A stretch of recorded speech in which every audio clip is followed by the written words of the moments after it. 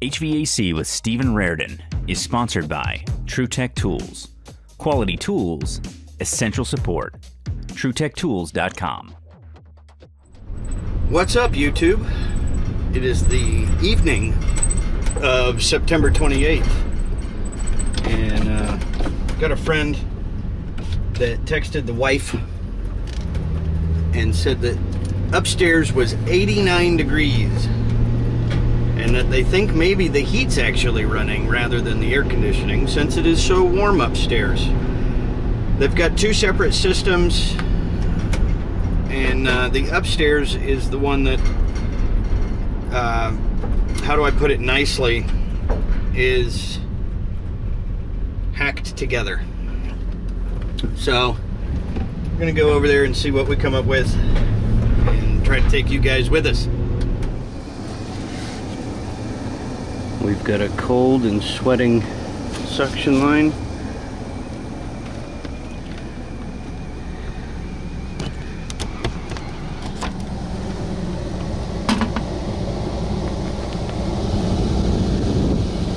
We don't have any ice on the coil,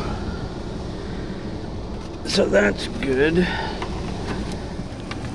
Let's see if there's potentially a amp draw on the electric heat, maybe.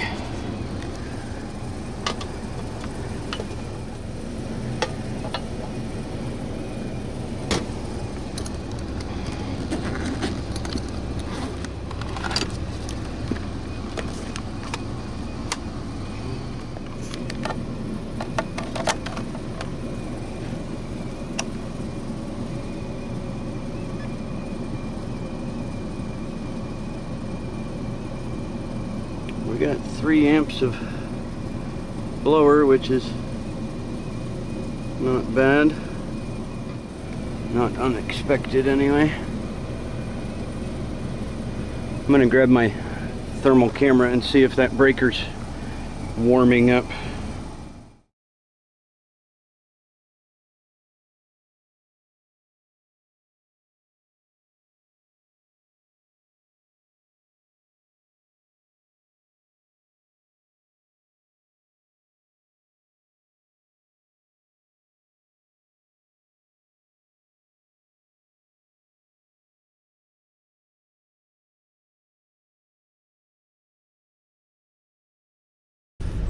That one was really kind of odd.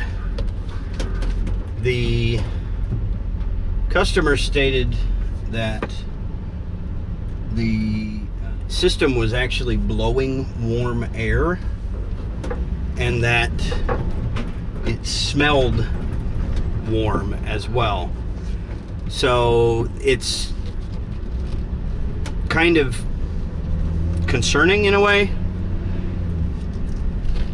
But the only thing that I could say definitively was that there was a little bit of a refrigerant charge issue and what appears to be a restriction in the refrigerant circuit.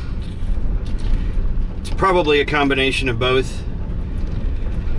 As you see with the screenshots, we started out with a 17 degree subcool and a high superheat. I think it was like 34, and when we ended it was a little higher subcooling, quite a bit higher subcooling, and still elevated superheat to where I think we are just going to be getting the suction pressure up a little bit. The coil was basically clean.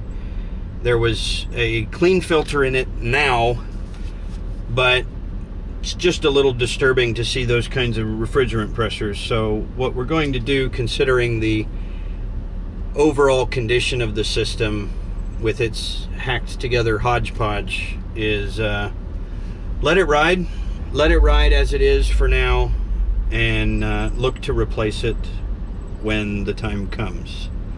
Other than that, I don't think I'm going to get anything this evening, and if I do, I will hit record. Thanks for watching. I had a customer that had booked for Saturday, September 30, and they just called a few minutes ago saying that they were available if I wanted to knock it out this evening instead of having to come out on tomorrow morning. So we're going to go head over there. It is raining again, so we're going to be focusing on the heat side of the system once again, and we'll hope the rain holds off for now. So we've got a 90,000 BTU furnace with a 4-ton drive and 3.5-ton AC unit. We've got the capacitor marked here as a 7.5 microfarad, and then we've got the burners we need to pull out. So we're going to kill power and pull the burners.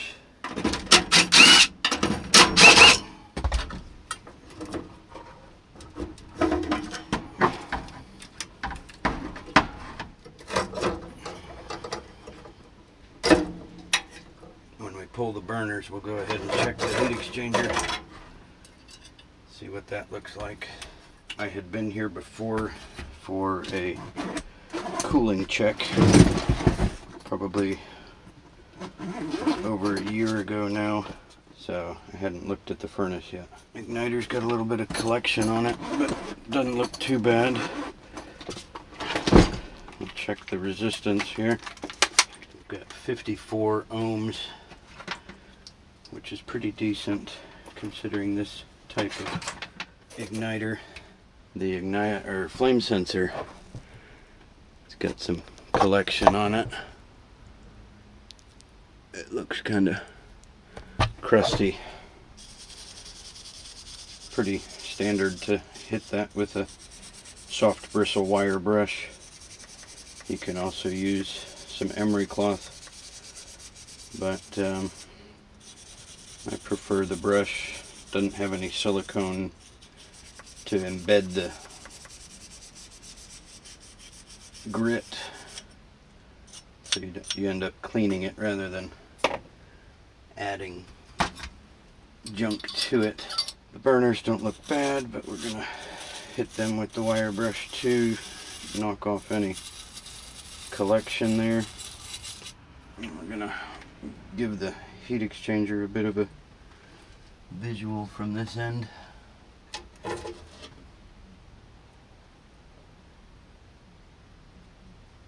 Usually if the heat exchanger looks crappy from the burner end, we'll dig deeper.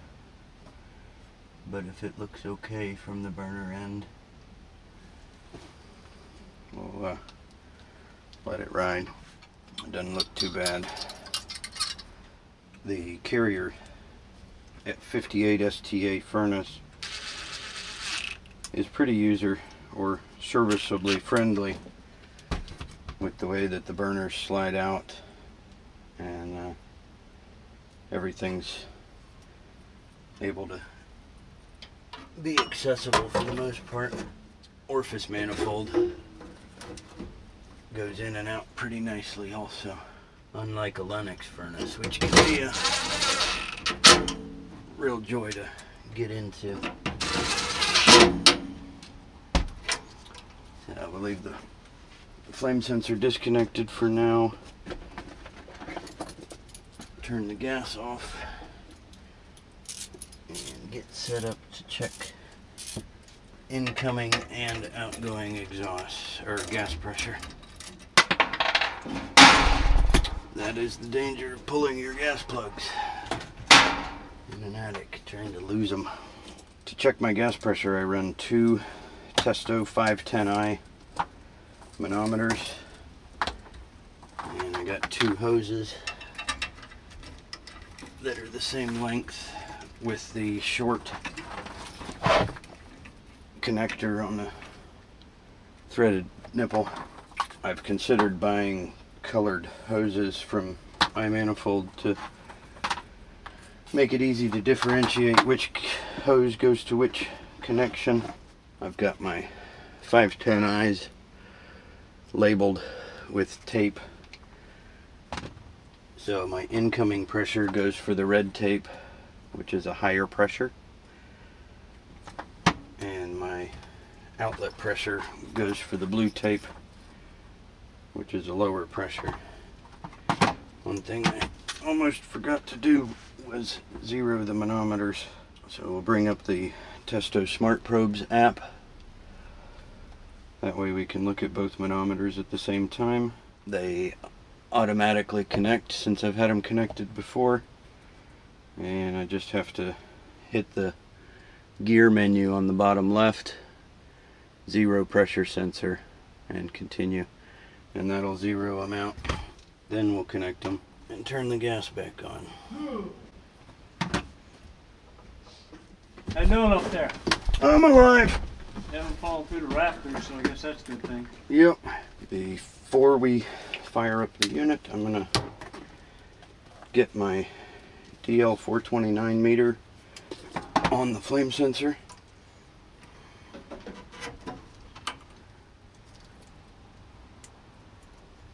So that I can check all these readings at the same time. And then I can find it. I've got my Supco door switch holder. It's got a couple of magnets and makes holding down the door switch pretty simple, so you don't have to tape it up. So we're going to drop that. We got blower started. While the blower's running, we're going to check the capacitor. We got 0.8 amps and 312 volts. So we'll go to our calculator. 2652 times 0.8 divided by 312 gives us 6.8 microfarad for the blower motor. So for clocking the meter, we're using the half-foot dial, and there is a quick test in the iManifold application that allows you to input your gas heat content, and in this instance we're using 1025, and we're going to start the timer at the bottom of the dial. And start. And stop at the bottom. We've got 75,988 BTUs. We're going to do it again just to get an average. So we'll reset, start, and stop.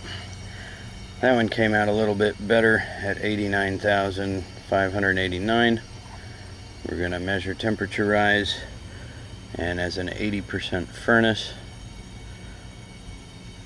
we get a 71,000 output. Right now, we're getting just under 1600 CFM.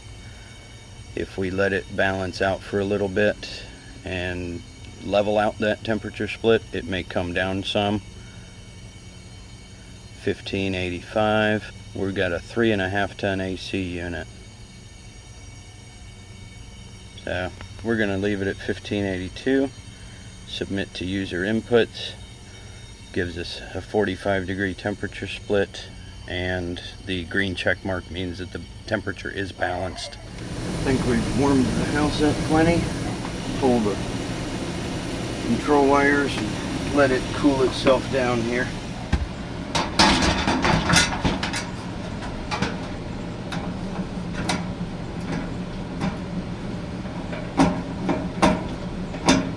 Oh, better put my eyeballs on before I try to drive down the road and I can't see anything.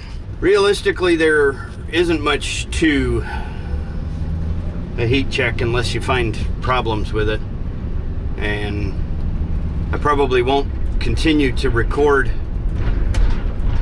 every single thing that I get into, but since I'd been away from recording for so long, I figured I'd at least start catching most of this stuff, even if it is the most mundane. But tonight we're headed over to, I'm not sure where is it PNC Arena where the Hurricanes play? The wife won tickets in a raffle to go see the Hurricanes tonight, so we're headed over there. I'm gonna run home and clean up, and we'll be headed out at about 7 o'clock this evening. Thanks for watching. Like, subscribe, comment, and share. And you can use coupon code RARDON to save 7% on your purchase at TrueTechTools.com. Peace out.